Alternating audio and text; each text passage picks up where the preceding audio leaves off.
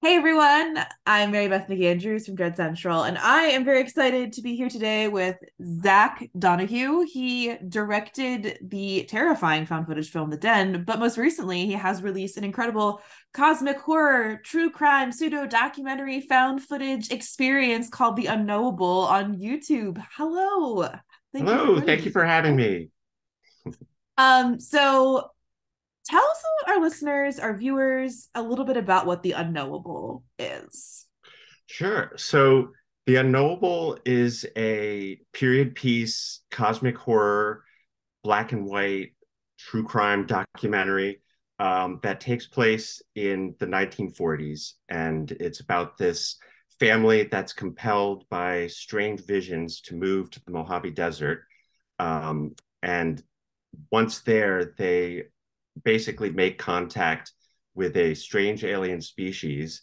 And in doing so, they open up a portal that just summons all sorts of evil uh, around the world that kind of coalesces into, one terrifying, trippy, and quasi ridiculous climax. I mean, it's incredible. And the way that you frame it is like, it's like you're listening, it's like you're watching a true crime show. And like, oh, it's a cat opening the door, not a Hello. cosmic horror being, unfortunately. But it almost feels like archival footage at some points, especially when you have images of the god or of the creature. And I wanted to know, where did you find those, or did you create those yourself? Especially like it looks like a clip from an old movie for that alien creature god Yes. specifically. So basically the proportion of the movie is about 70% archival public domain footage. Oh, cool. Yeah, so it's a combination of about 250 different films that we dug up, the producer Kyle Cooper and I, and we the other 30% is footage that I shot with my friends who are also actors. And that stuff was filmed on 16 millimeter and iPhone footage that then we ran everything through this like black and white grainy filter at the end to kind of coalesce it all. Yeah. Oh, cool. Wait, that's amazing. I love it because I was curious about how that balanced out with the film. And so then what was that like scripting process like? What did that look like in creating the story? Because it's episodic. So it is there's short episodes, but it's episodic. So how did you approach storyboarding if you did at all? The Yeah. whole series. This was a very unorthodox and experimental filmmaking approach. Basically, the main actors, Chris and Ali Voss, who are my wife Sarah and I, they're like our good mutual friends.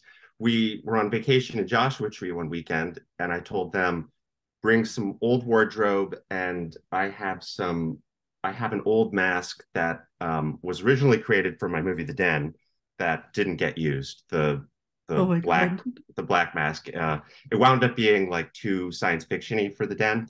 And then I had another mask, which is a teddy bear that was created for another proof of concept that I just had these like creepy masks lying around, and I was like, well, I want to use them.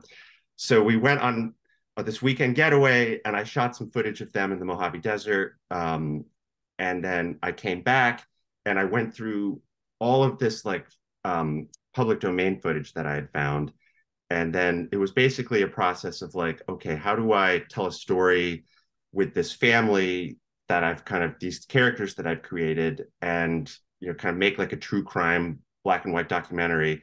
And so I'm like surfing through all this footage and just kind of like as I'm going through it, I'm like finding new footage that then kind of pushes the story in a kind of a cool direction that I want to explore. And then I, would then get more Wow. friends together, and then we would shoot, just other characters and create other things. And then I would then go back and, find even more footage. And so it was like this constant process of shooting, digging for footage, building this because the whole show has this voiceover narration, and then so I would rewrite the narration. So it was all this kind of process of like revision and digging through and just kind of like editing, a lot of editing. Wow. And yeah. Wait, this whole series sounds very punk, like very DIY, Very like DIY. just kind of going for it, and like you uploaded it to YouTube on your own. It's really just you and your producer, right? Like it all just feels very like incredible DIY punk Yeah, rock filmmaking at its it was very finest. DIY. Yeah. Um, like there's basically no budget on this. It's $500.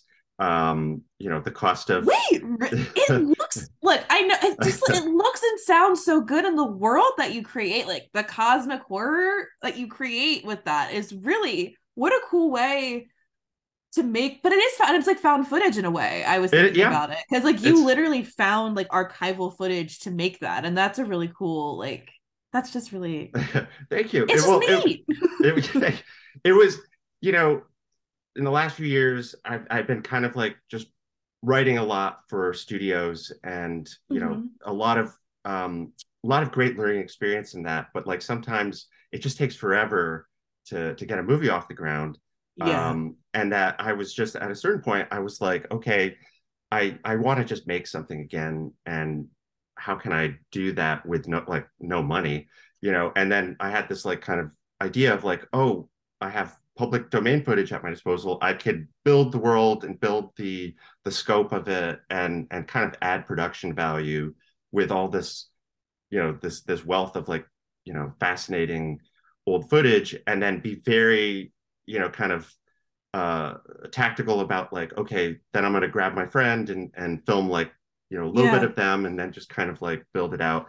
But no, I mean, like the the people that I want to shout in this are all the actors who, this was made with friends, Yeah. the voiceover artist John Burgos, he did us a huge favor by, just narrating like 40 minutes. It's 40 minutes of just his voice. And then we had a great sound designer, Trevor Field, and Andrew Finch did all the um, color grade on it, which I think definitely kind of boosts the just kind of the production value. Kind of like how like Yeah. Skinamarink has that like 90s VHS quality Oh to it. yeah. Like, yeah, Andrew added like a very cool, like dirty old grain that kind of Yeah. was overlaid on it. Yeah.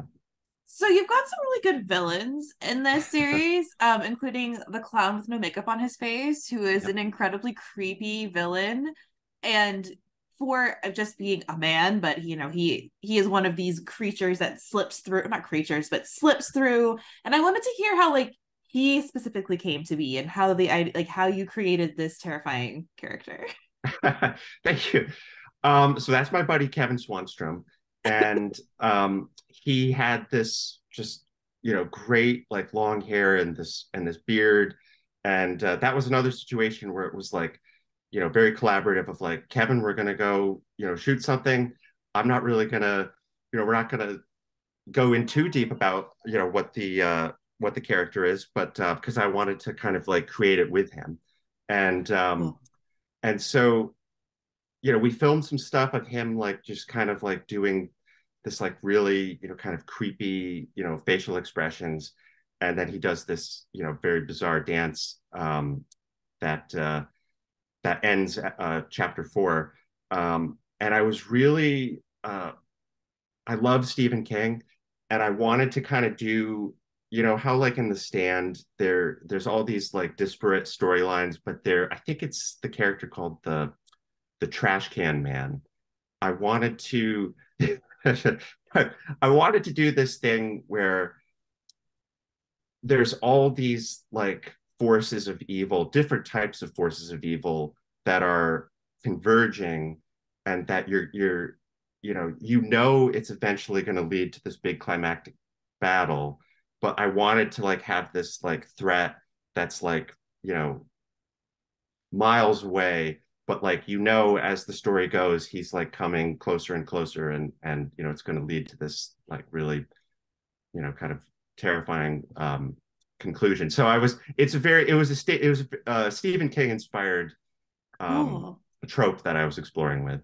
Yeah. That's amazing. And so like what cosmic horror films media do you find yourself drawn to?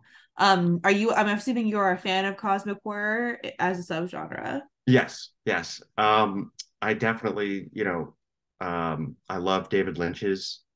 I would say he's cosmic horror, yeah. I think Um, so. I would definitely agree that I he is think, cosmic horror. I think yeah, liminal horror and cosmic horror are actually very, very similar, but anyway. yeah. I mean, I think that like, Eraserhead stylistically with like the Mm, black and white and just, yeah.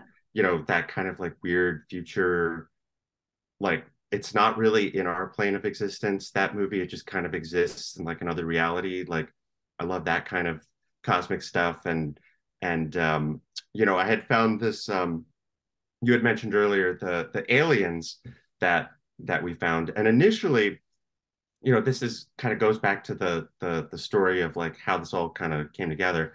But initially, I was trying to make just like a true crime documentary, and then I found that shot of the aliens, and I was like, I have to use this. And that's, again, an example of like just following the inspiration of like what feels good it creatively. Like, and I was like, Wait, oh, what was this it from? What were the aliens from? I honestly that we had pulled so much footage that Oh, I you don't. It's from. I need to I need to figure it out at some point. But it was like I said, my producer Kyle had just given me like a whole Dropbox of like okay. just footage. And so I Wow. was just like pulling from all of it and being like, oh, this is great. You're like, this is great. I need to use this shot. I need to use this shot. But yeah, that's essentially how it kind of shifted into becoming um, a show about aliens. Hell yeah. Well, and I think something that's also really cool about the release of this is it is right alongside Skinamarink and the Outwaters. Everyone's talking about it, I know, but I think that again, your like these three works show kind of a shift in like this kind of focus on like found footage and weird analog weird horror and a lot of like telling but not showing, if that makes sense. I think there's a lot of that going on right now. And how's it been to kind of see your series come out alongside these movies that like have very similar goals slash like kind of ways of looking at horror? I mean, it's been really really cool and exciting. Like I loved Skinamarink, and I it's interesting because I've had this conversation with people in terms of like why it seems like experimental filmmaking is like now like kind of popularized in like a really cool and interesting way. Yeah. And my theory is that it's kind of a combination of like coming out of the pandemic, you know, again, how do you make a movie with the means that you have? And like, at the beginning of Skinamarink, they have that title that's like, this was, all the COVID precautions were, so it's Yeah. definitely on, people's minds in terms of like how you make a movie. And then there's another movie that's called Landlocked, Oh, which such a I good I movie. haven't seen, but what's fascinating about Oh that is I know it uses home video footage. yeah, it's And really cool the way it uses home video footage in World. It's really yeah, cool. and that to me is again, it's kind of like, I don't know if this is the case, but to me that says that it's like a filmmaker wanting to use what they have, like the resources they have in order to make something, and taking old footage that you have and like suddenly repurposing, you can now make Yeah. something, and that's kind of like where the Unknowable came out of, because it was like I don't have access to a studio, but I have access to this old footage, so let me see if I can make something, cobble it together that way. Hell yeah. So I'd be curious to see if that's if that theory holds any water, but that's Yeah. what I'm thinking. Well, and the Outwaters also takes place in the Mojave Desert, so I think that this needs to just be a confirmed same universe. Outwaters Yeah, and the unknowable cosmic horrors going on in the Mojave Desert. I know. I feel I like I saw that. I haven't seen the Outwaters. I'm so excited to see it, but I noticed that it's set in the Mojave Desert. And I was like, wow, that's Yep. the And it's same thing. cosmic horrors. So Cosmic Heart. I was like, oh my God, I know it's not Yeah. really linked, but in my head, I am now linking They're these two spiritually things linked. together. They're spiritual Yeah. sisters. Yes. I Well, love that. Zach, thank you so much for joining me today to talk about the Unknowable. This has been awesome. And everyone, all episodes of the Unknowable are on YouTube. They are linked down below. Please check them out. Yeah. Thank you for watching, everybody.